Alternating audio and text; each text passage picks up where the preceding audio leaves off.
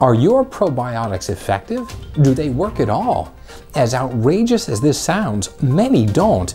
In fact, just a couple of years ago, DNA testing exposed that a staggering 79% of supplements had misleading labels.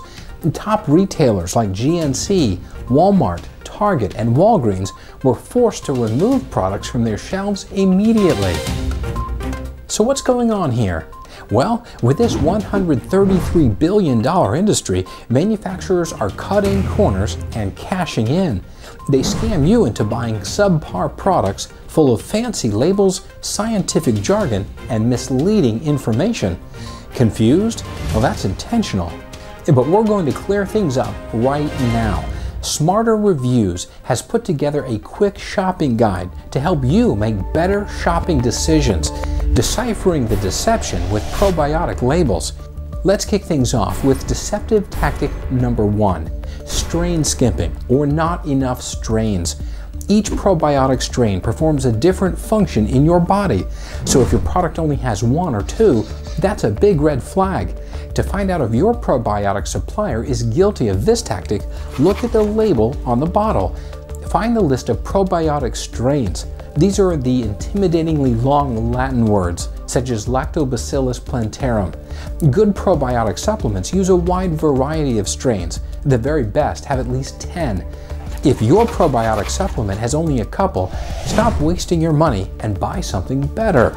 On the flip side, manufacturers using deceptive tactic number 2, cheap generic probiotics, throw a ton of subpar strains into their products, but generic probiotic strains haven't been clinically tested or proven to work. Manufacturers just hope their extensive probiotic list will trick you into believing you're buying a good product, and they often get away with it. Check out the quality of your strains by looking at your probiotic label once again. Right next to those long probiotic names, there should be a series of letters and numbers to indicate a substrain has been used, like B42L or L23P. Substrains are higher quality probiotic strains that have been clinically tested and proven effective. Without substrains listed, you can be sure that a generic version was used, and that's a giant red flag.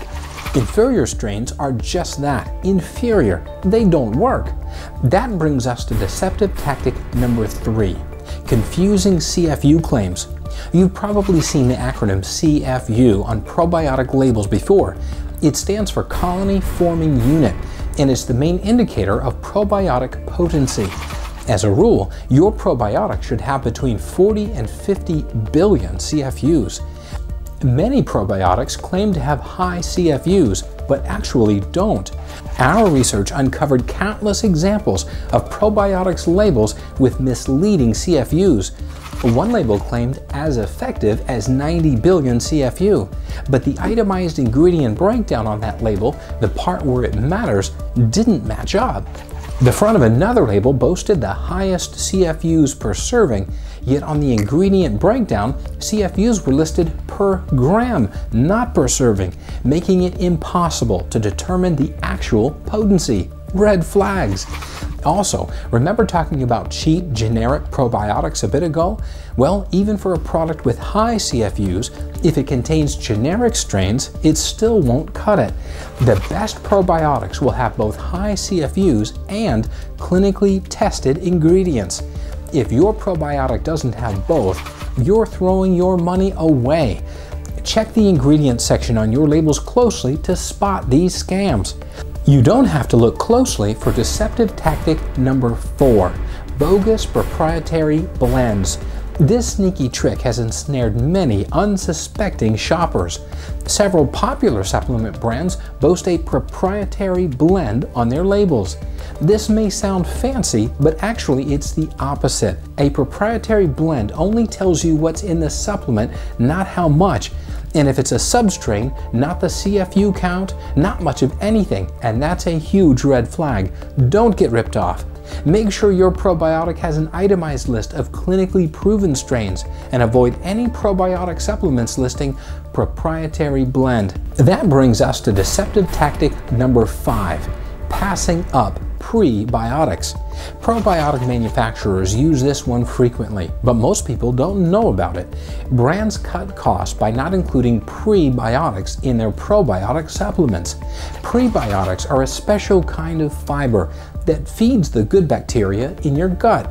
Without prebiotics, the good bacteria won't have the fuel it needs to not only survive, but to flourish and thrive.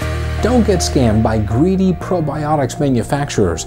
Keep these underhanded tactics in mind as you shop for probiotics. And if you'd like even more info on probiotics, take a look at our top 5 list. We tested 70 of the top probiotics on the market and picked the best of the best.